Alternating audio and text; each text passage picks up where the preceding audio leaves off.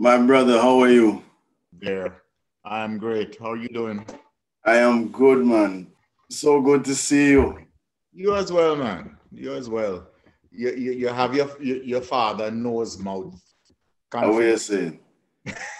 That means not a jacket then. That's a wonderful thing. Exactly. How you Well, keeping, my you look bro? good, man. You look good. Thank you. And so do you. So do you. Thanks, man. I bungle up because it did cold, but me not like cold, Listen, you must used to it by now, bro. Never get used to it. Yeah? Never. I left New York in 68, I'm sorry, in 86. Yeah. But 69, in the blizzard, Yeah. I was leaving ass prints, not footprints, ass prints in the snow, which means I had to step over and sit before I Right. could the other step. I said, no. There has to Yo. be a choice. And that's why you choose Cali. Actually, Cali chose me. How you say? Yeah, man, Cali chose me because one Sunday, snow was falling outside and the sun came through the blinds and woke me up. And I opened my eyes and I heard something say, you need to go to California. And I jump up and I look around. It's like, what? Was I sleeping? What's up? So I said, I lose my head, right? So I go back down. And then I hear it again. And then I open up and get up. And my post name Celeste was sitting at the head of the bed. And Celeste looked around so. And I look upon Celeste and say, Celeste, we're going to California. I was in college. I was in Boston at Boston University. And I was working, get this. Hold on. We start the interview yet or? Yeah, we start, man. No, it's a reasoning. It's not an interview, It's a reasoning. Okay, all right, good. I called my mother and I said, look, I'm coming down. Of course, she said, where you come down here for? No down here for you. You have a nice job. I said, Mama, I don't want to do cost engineering. Acting is not even what I went to school for, but I know I didn't want to do cost engineering, right? So I stopped everything and I said, hey, me going down and I'm going to seek my heart's desire, my soul's truth. I am going to seek it, whatever they can start it. But I know what it was because at Excelsior in the 60s, I did The Old Man of the Sea in a pantomime, Simba the Sailor. Yes. And I did The Old Man, and that was my first play officially, where I played before an audience and a heap of people and things. And of course, me have to hide because my father is like, if me ever catch you, I do any of them things there. It's near you, right? So of course, me lie and all of that and tell me, so me I study late and thing. And the last night, me there's like accolades and everybody enjoy me because my big thing was them give me poison. They give the Old Man of the Sea poison. And me drop down on the stage and all of a sudden my belly start come up. So, which I could do. I can make the belly swell because it's something that God gave me, right? So that was the big thing. When them see the belly start come up, so them like, and applause. So the last night, me there take me nice bow and thing and come back up and look. And my father in the back row. And then get up and then just do so. And I start crying one. That's right. Can you say I hate that? That you know what that means, right? So me go home, and then get the strap. And then him said to me, you know why I go and beat you? I said, no, daddy. Him says, not because of what you did, because you were very good. I was very proud of you. But you disobeyed me. That's right. Yeah. You disobeyed me. Right. And mama outside the door, George, leave the boy alone, not this and this. And she outside the ball. And me get a little beaten, my dear sir. But it was the best beaten. Now, what I say? But our best beat never take because me no say, all right, him no. That's right. That is what I want, and left me alone and sit there, go on. Right, Chat to you, sit there, you know, and you see me and you tell me good. That's right. At that part, they may have pay attention to. Yes. Because that would have made the beat nice. Yes. Once my father tell me, say, no man, you're good at what you do. Go ahead, beat away. Right. Exactly. And you know, that was the first time he paid me a compliment. Because, you know, me never get no hug from my father or none of them things, right? And the second time was after I came up, I went back down in like 89 or something like that. And he was living in Edgewater at the time. And, you know, where reason and things. Well, first of all, we meet him at the airport. By this time now, me go college and me learn everything. And me forgive him for what he do for my mother and all of that. Write him a scathing 17-page letter. Whoa. Yes, scathing, right? So when me go, me figure say, I'm going to sit down and chat to me about the letter, right? No, sir. First of all, we see him at the airport, right? Say, Daddy, I'm going to hug him. I say, I'm stand up, so. And me hug him is like he could have gone straight through into the ground to run. Yeah, man. So after me hug him and thing, you know, me all right. You know, because me do what me have to do to release myself. Exactly. You understand? But we reach house and thing, and then I'm staying there for a little time. And one day I'm packing things into the fridge and he wasn't doing it right. And I take everything and say, leave, come, let me do it, right? And I pack it and so forth and show him how to do it. And you know, you turn the pot cover over so you have another space to put something on top. He never did any things there, right?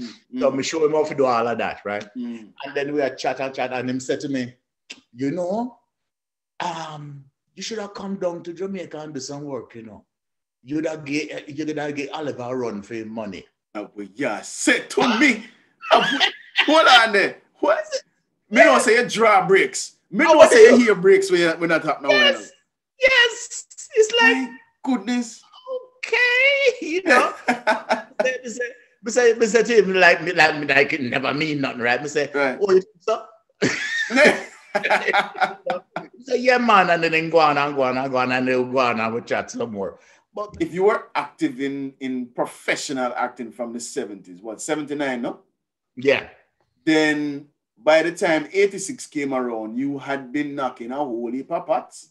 Yeah. So he would have seen the impact you were having in the industry. Yeah. So he wouldn't have had the choice. You understand? Exactly. I mean, so big up yourself on that. Yeah. Let me tell you, my life, Charles, has been a series of divine order, and I live by divine order. And it's been evidenced to me from I was a child. And it started when it was about 1961. It was before independence or something. And I was living in Rollington Town on St. James Road. And you know, my father let me see all the cowboy and them kind of movie there and thing, you know. So my mother get vexed. And she said, no, you're not taking us in a cowboy show today. You know, me taking him to go to the movies today. So she take me go to the Rialto. And we went to the Rialto to see One Potato, Two Potato. And first time I get exposed to something else besides boom, boom, boom. I'm sit down and watch it. And James Earl Jones' father, Robert Earl Jones, was in it. This woman, Vinette Carroll, was in it. And the two white people there, right? And they were taking care of the white folks down south. And they were the stalwarts in the whole family because them have money and thing. But when it comes to common sense and emotion and thing, then come to the black people, them, you know, and so forth. And I watch the way them handle themselves and all of that and so forth, right? And the movie done, and we're walking home, and I said, Mama, that is what I want to do. You know, she said, what? I said, what those two black people was doing on the screen. She said, what, you want to become a maid? I said, no, man. I want to be an actor, you know, just like what they were doing, you know. She said, okay. She was always supportive. Always. So, you know, that happened, right? And in 68 is when I came to the United States and started school and all that and so forth. And, you know, did the college thing and come back down to New York. And made it fast, right? So anything that had to do with show business, I was there. I don't care what it was. I was there because that's what I wanted to do. So I went down to this place called the Players Workshop by this guy named Clay Stevenson. He was handling it. Let me tell you who did in there. Howard Rollins, Wesley Snipes, Eric LaSalle, and who else? Some other people was in there, but they're luminaries now, right? They were there at the same time. And this guy Neville Richin from Trinidad come in and said, Jeff, you know, this woman doing some auditions and you know, she need a triple threat, you know, and, you know, I think you should go down for it. I said, well, all right, where is it? You know, so he tell me and give me the address. So I'm go down there the next day and I walk in and it was about 16 of us, right? And my turn come, I was about the 6th person. And I go in there and this woman hand me a grass skirt. And she said, can you sing? Yes. So they take directions real well. Yeah, man, all right, go on. So she gave me the grass skirt and she said, can you sing? And I said, yes. And she said, do you have some music? It was my first audition. I didn't know from sheet music and thing. I said, no, you know. So she said, well, just sing happy birthday, you know. So I sing happy birthday. She said, oh, you have a good voice. Do you know something else? So I sing something else. She said, all right. And she pointed me to somebody else and said, I think it was Mabel. Mabel will show you some choreography, right? And then you'll come back in, right? So 2.5 hours later, my dear sir, this woman come, well, I did put on the grass skirt for the choreography. Anyhow. So this woman come, white lady, and she said, okay, we'll see you all tomorrow. So I said, is the call back tomorrow? What time? She said, no, darling, what call back? She said, you've been hired. You've been rehearsing, you know? I said, what? What? Yes, I was rehearsing, you know? What? So the name of the play was Play Mass by Mustafa Matura, right? He's dead now. And that was my first production where I got my equity card. And I got my first review. And it was brilliant, you know, about the West Indian with that. It was the whole thing was about Trinidad, right? So after that now, I got some other work with the same company. I was with the company now, the Urban Arts Corps, right, in New York. Nice. Yes, so I was with the company, and them have this little girl come in. You know, she was Chinese and she was Jamaican as well, you know. So the lady was Vinette. This was the divine order. The same woman who me seen at the movie years ago. And says, this is what me want to do. The same woman who I am interrupted. Wow. The same woman. That is the lady that is hold on. You didn't know say the same person? No. No, let me tell you how I find out now. So, about 4 shows later, right?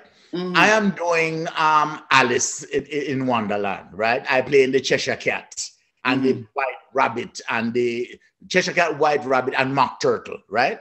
So this was Broadway, as a matter of fact. This was going to be my first Broadway show, right? Wow. So we were rehearsing and then we did previews. So the previews, they critiqued as well. So it came out in the Post. No. This guy wanted to do a special article on me in the Post, the New York Post. So nice, you know, so nice picture. I think I have the picture I can share with you. Nice picture and all of that. And article came out, wonderful full-page article in the Post me there, sir. I'm reading, and it said, one on the side of it, it said, Cheshire Cat and director feuding, right? So I look, I said, what am I sure the matter about me is the Cheshire Cat and who me are feuding, right? So I go to Vinette and I said, Vinette, did you know we are feuding? And she laughed. And she said, darling, is when they don't talk about you that you have to start. That's a problem. It's true. Right. It's true. Yeah. So we laugh about that. And then I finish reading the article. I say 1 potato, 2 potato. And I read, I say, wait. And I got to Vinette and I said, Vinette, were you in 1 potato, 2 potato? She said, yes, darling. That was, I said, backside. So I tell it's in my head, I try to process. Huh? You didn't tell her? Not right then. Not right then. Okay. So I was processing all of that.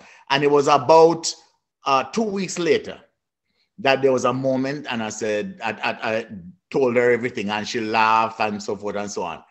And then the little Chinese girl that she brought in, guess who that was? Antoinette Steins, Lacadco. Hello. What are you saying to me?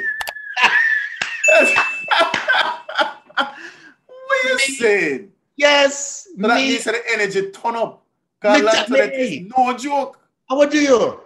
And so me and Antoinette would do so many shows together, and them used to team me up because we look cute. We two half Chinese and we look cute. You know? Right. So and it's from then. That's where I met Antoinette, and it's from that time Antoinette. This was the 70s, right? Wow. Yeah. And then later on, now, further down, I do Ancestry.com. This same Vinette Carol Medirsa is my second cousin. Second cousin. Because your foolishness, man. What are you talking about? I tell you, everything, I tell you about divine order. Everything just so. Everything just come down so. That is when I started to believe in divine order. And I recognize divine order in everything that's around me and everything that I do. So that if anything happens, it's never negative or positive. Right. It's a learning. Right. It's a learning because it is indicative of something coming up. Yeah. All I have to do is look, listen, and obey. And know that I don't control nothing. Stuff is being controlled for me. And I need to listen. I mean, I can help the process because I'm obeying, right? And I go ahead and I do diligently. But to really get into it, I said this, and I follow my insides. I follow my soul's truth. And it has guided me this far. Because people look at me today and it's like, well, people think me a boy. They think me a boy. Listen, no. First of all, that is your fault. Right? Why?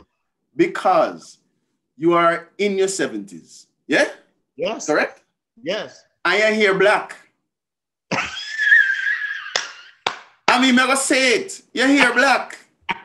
And you not change the way you look from Nago to now. Right? So you would understand why people would have said, no, man, a young man that. Yeah. You know, but that is the Chinese part, I think. Is the Chinese part do that? You know, well, because gray hair, gray hair in all of this, you know. But it's like onesie, twosie. This is the kind of gray hair when we used to help my father pick out. You know, you remember them days? Me a 48 now. And the whole of this I turn gray. So maybe me need to just inject some Chinese in me and get it black. Because even today, I talk to my cousin and I say, the screen is choppy. I'm seeing a lot of white. I don't. No, it's gray here. It's gray. You know. But who knows? At some point, you know, that might change because even my stature which in some people's opinion should not be like this. Even the doctor then say, you know, I have to give excuse for it because they are looking at the chronological self. You understand? And in my head, Charles, me not reach 30 yet, you know. You see, yeah, man. Me not reach 30 yet already because people are like, why you so happy and this and it is like, what I have to be unhappy about, you know? And you can't kill the little boy. One of the reasons I can't kill the little boy is I didn't have a childhood. Me they have one tricycle where they get for use when my father feel like me did earned it.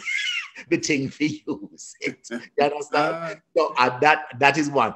When me go Christmas market and me get me nice pretty dandan then come home and they go in at the wardrobe for special occasion. That never came.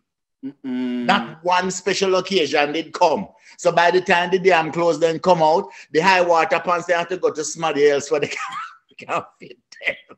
You understand? So it's not a normal childhood. You know, and when I'm unloading a lot of stuff, but I don't get to talk to people about this. Oh, my good man. This is gold, you know. But no, I tell you why I say it's gold. There are so many people going through now what you are describing. Yeah. And your energy and your outlook on life is where the lesson lies. Yeah, man. And that is the reason why we reach out to you guys and say, yo, I want to chat to you because there's so many people who are in a situation that you were in a long time ago and think what they're in is impossible. Right, exactly. But you are living, walking, talking, tangible truth that it is possible. Amen. Amen. True. So tell your story and go on about it, man. I want to hear. Well,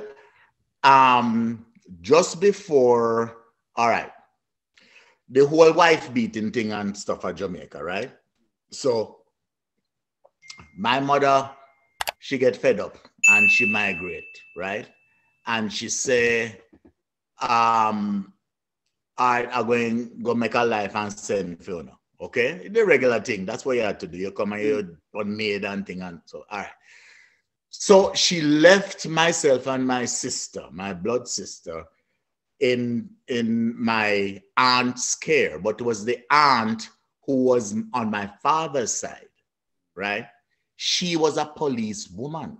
No, Lord. Yes.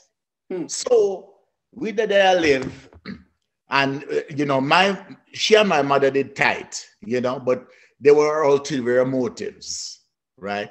So my mother left and she left me and my sister with she. Her name was Girly, right? And right beside her, we used to live on Vineyard Road, right in front of Park Camp Airstrip, right? 14 Vineyard Road. And right beside her was Miss Vassell, who was the inspector of police, who was her superior, right? So living there and so forth, and mom used to send money to buy food free and so forth. Boss, I eat more cabbage and saltfish.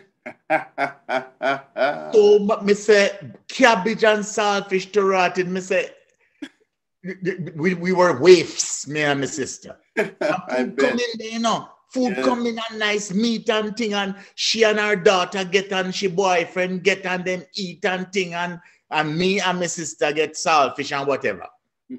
All right. Anyhow, time come for she now to go somewhere, to move and go somewhere else. And I said, well, I don't want to move. You know, I mean, my school is here. It was Excelsior. I used to walk up to Excelsior. My school is here. So I said, I don't want to go nowhere, right? She said, well, you don't have a choice. So far and so on. Anyhow, we used to have words. And one day she come in and she said, boy, if you don't do that, I'm going to box you. I'm looking at her and I say, you wish, right? And she said, what you say? I said, you wish. You know, because I had it. I just said to me. Okay. So anyhow, she sent down an Outlook Avenue because my father lived on Outlook Avenue by then, right? She sent down my Outlook Avenue to tell my father, say, me disrespect her and this and this and this, right? Because she couldn't catch me if she had chased me, right? She couldn't catch me, right? So, all right, whatever, right? I mean, I had made up my mind. I have had it. Right. It is done, right? And I was worried about my sister and what's happening to her health-wise. So we outside, I play cricket in the back, right? And my sister her daughter come to me and said, Jeffrey, your father is here. I said, oh, no problem, And she said, he wants to see you, I said, okay, I'll come in, right? And it was my turn for bat, so I left. Bat. You must get it in, of course. Right. You must get the 6. Right. So, anyhow, we go in, right? Now, go up the back steps, through the hallway, then upon the veranda, facing, Grafton Road is the back of the house, Vineyard Road was the front of the house, right? So the veranda facing up Park Camp airstrip. So me go in, right? And I stand up at the door and I say, hello, Daddy. Him say, I heard you were disrespectful to your aunt. I said, no, I wasn't disrespectful, He said, what did you say to her? I said, she said she go and box me and tell her, she wish, And he said, you don't think that was disrespectful? I said, she was disrespecting me first. She said she go and box me, I mean, she was the disrespect. She said, yes, right? She said, but she's your aunt, she's your elder. I said, no, that makes no difference to me. You say you won't put your hand on me for absolutely nothing. No, I'm not going to take it. Then him take off the belt. Boom, boom. Come here, right? I said, no. That's right. He said, come here. I said, no. Boss, the door there, sir. Right over here is the Telefunken radio with all the figurine them on it. Nice dog and little girl with ting and thing. And the window them over here, sir, and all 3 of them open, right? Get up and then come after me. The nice big figurine dog, find it marking him head. Boom. What you said to me? One time, boom, right? What? And gone through the window. I be gone down the road, right? No, man. I sentence thing I deal with. Boss, I had it. I mean, I am so glad that the divine gave me that aspect of my being. Because when I say injustice and them kind of things, yeah, no. And when you start beat woman and thing, right. There's no reason, right? That you can't talk and communicate, and it's like, anyhow, that's a whole other conversation. Anyhow, me run down the street, me start bleed and thing, and then dressing head and so forth, and then my sister come down because I went to her neighbor's house and she knew where I was, and she came and I said, I'm gone. She said, yes, Daddy left. I said, what happening? She said, I'm packing to leave. I said, all right, make she go on. She packed.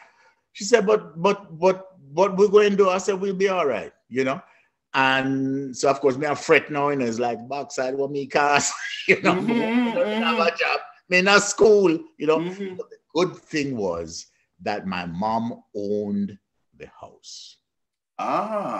And we had tenants. So right away, everything coming to rotten. What me have to start do? Me have to start collect rent and all of that, right? Oh, I forget to tell you, before that, this is what caused the whole mess. Before that, I have a dog named Patsy, right? My dog. And Patsy go under the house. She was pregnant. She went under the house and she had her babies, right? And she was fluffy, so she gets stuck with a pin or a nail or something, and then it festered, and it just got magazine and all them things. So, yeah, so when when we see Patsy and she talked to Patsy, me talked to her about Patsy. She said Patsy have cancer. She must be put down. And she being the police woman now, she could have gone and shoot the dog. shoot the dog dead, and the dog have puppy under the damn house, you know. And after that, right, I had some, I said to her, so what we going to do with the pups? She said, just dig a hole and put them in there, put them near with Patsy. Me must dig a hole, bury my dog, and put the live puppy them in the damn hole and cover them up. No, right? You see what that was? Yeah. Anyhow, by the time, you know, we used to say buckle for the buckle man when he come by, right? The D&G buckle. So by the time she come to me and she said, go under there and get the puppies. After she killed the dog, you know, go under there and get the puppies. I said, no, you know. And she said, go under there and get the puppies. I said, no, and I walk off, right? And then she started come after me and Miss said D&G buckle find her back. And the daughter start come D&G buckle and my and my little sister cry and so forth. And that's when she called my father.